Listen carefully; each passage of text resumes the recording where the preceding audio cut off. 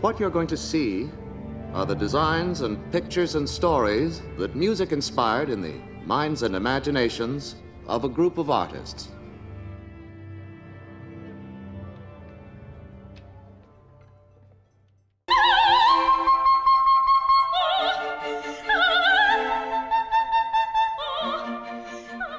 The innate desire of storytelling imbued within us is an impulse almost as old as humanity itself.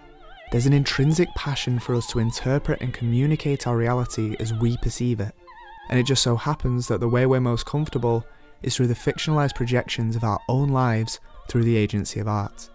These means of expression have morphed and evolved over centuries. However, their one consistent feature is the attempt to elucidate our existence, and no matter if realistic or conceptual, the longing for storytelling has been ever present. Art's history has always been in tandem to the journey of the human condition, and whether writing, sculpting, painting, these various styles do not oppose one another. Each branch forms an illustrious tree, whose branches grow larger with greater understanding, revealing themselves so more of the world can see its splendour. Every branch is unique, necessary to offer what the others don't have. And with all its extravagance and unsurpassable passion, the world of opera is no exception.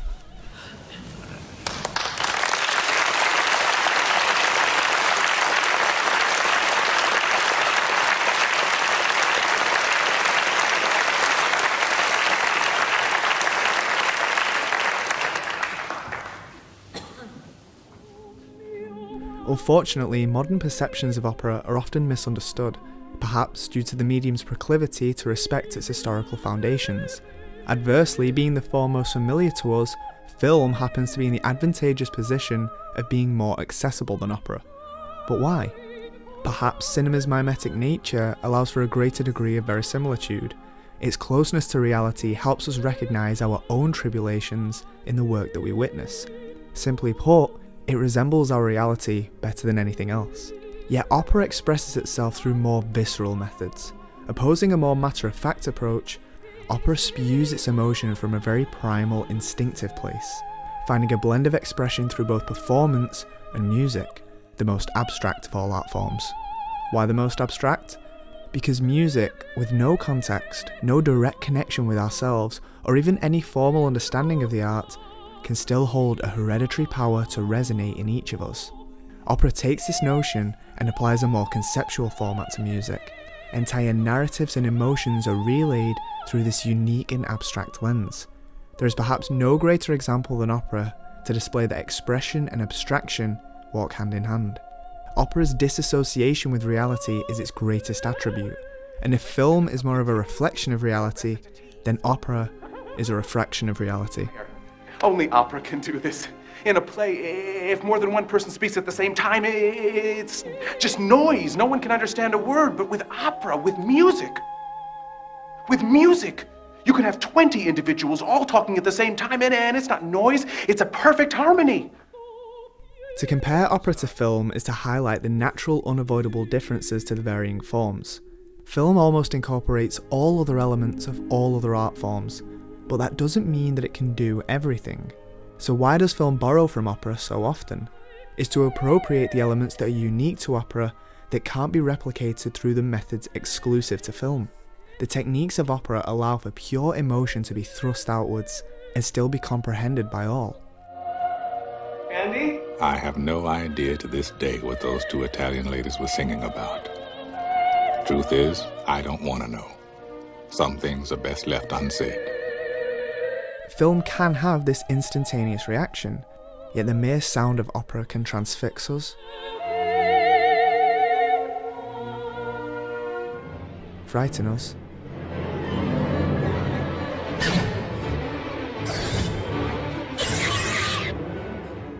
or fulfill the dreams we thought were unreachable.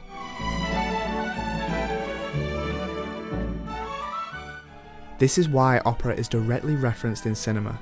Its connotations of grand emotion help emphasize the already existing emotions we see.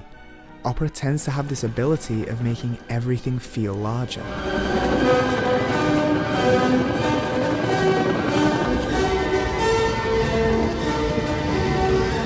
And beyond just the use of music, Even the setting of an opera will give a scene an added drama.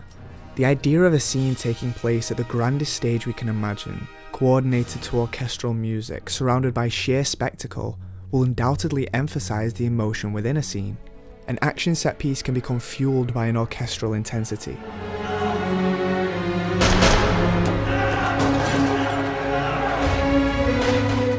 Or the simple look of a subject whose thoughts are consuming her can be enhanced by the music brewing beneath.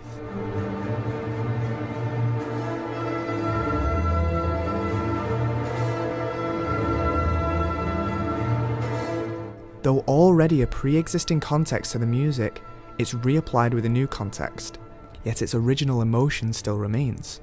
The magic of opera lies in its grandiose and historical connotations. We juxtapose modern sensibilities with an age-old art form, but we simultaneously see just how much they synchronise with one another. It offers a subconscious realisation of a universal emotional connection that's existed through the ages, and its natural implementation to cinema shows that it's as relevant now as it ever was. Opera demonstrates the shared internal journey that humanity ventures, a journey that will be with us always. Although it may be from a time almost unrecognisable in our modern society, the feelings and the passion dwelling within it will stay for eternity.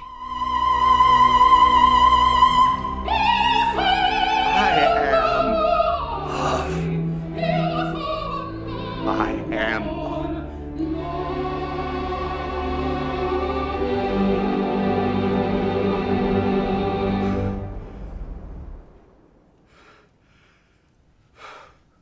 Cinema's direct parallels with opera show even further how adaptable the art form is, even today. Songs of seducing women match precisely what we see on screen.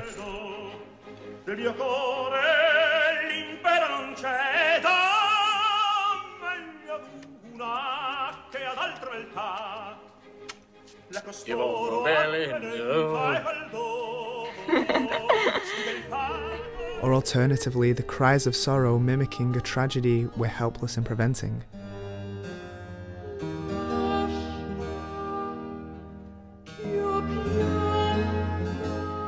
If there was but one way I could substantiate the importance of opera, it's that opera very rarely tries to be cinematic, but cinema will very often try to be operatic.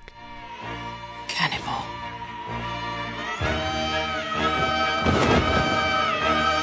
Summoning on the medium's techniques to punctuate a moment that isn't to be explained, but to manifest pure, unfiltered, raw emotion. And there's no way more universally understandable than through opera.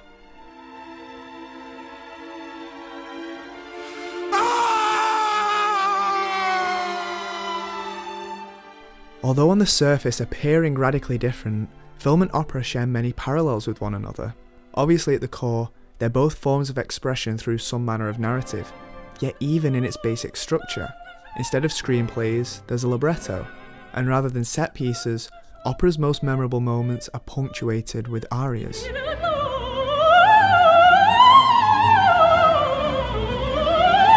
And a movie's opening credits is essentially the cinematic equivalent of the overture.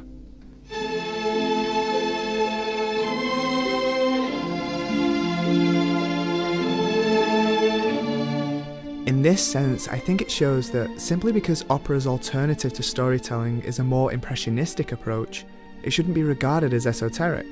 As we've seen, its similarities with film are plentiful.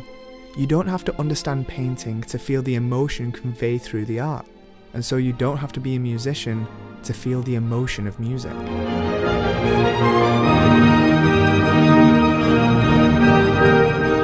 The willingness to accept the illusion of film will always be greater than that of opera. Yet with film, the form's rules still had to be subtly instilled within us. We accept the illusion of editing. The ability to switch perspectives through time and space in the fraction of a second is something we no longer question. The audience understands that this is the illusion of film. The illusion of opera is that subjects' narrative are told through a musical prose. Truthfully, the suspension of disbelief is equal. As we traverse various art forms, we must accept the methodology that makes each an individual form of aesthetic poetry. Opera can take a lifetime to master, but it requires only an open mind to appreciate. Those moments that can provide a film its identity. That's opera. It's not as inaccessible as we may think. It's ingrained in our minds, and although you may not know it, you know more than you think you do.